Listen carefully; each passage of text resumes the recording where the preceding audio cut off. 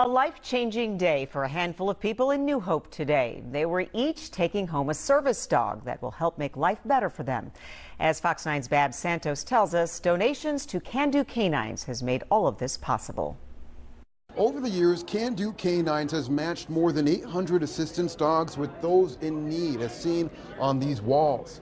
On Saturday, 19 more families joined their ranks. I'm just overwhelmed. I've cried twice already. Allie Brown was one of the lucky few this weekend, taking home assistance dog Finley after a nearly year-long wait as she battles a connective tissue disorder. There was a lot of concerns about what my life was going to be looking like if I didn't get this help.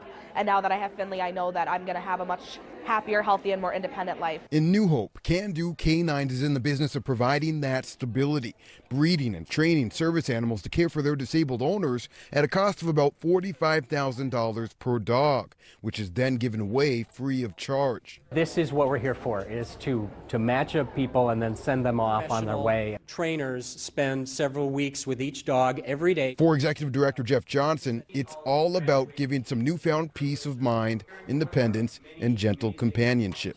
There's a lot of excitement and emotion in the room because we know how these dogs will change people's lives, and this is really the start of that.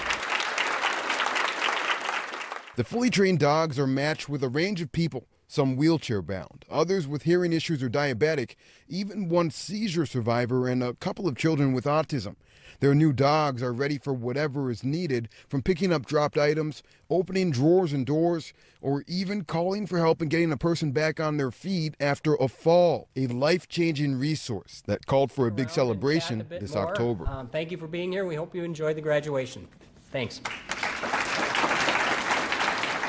These graduations they're a really big deal for the clients, for the dogs, for the families, and for us as staff. Do Canines has graduations each spring, summer, and fall. And at fox9.com, we have all you need to know on how you can apply to either receive a dog or volunteer here.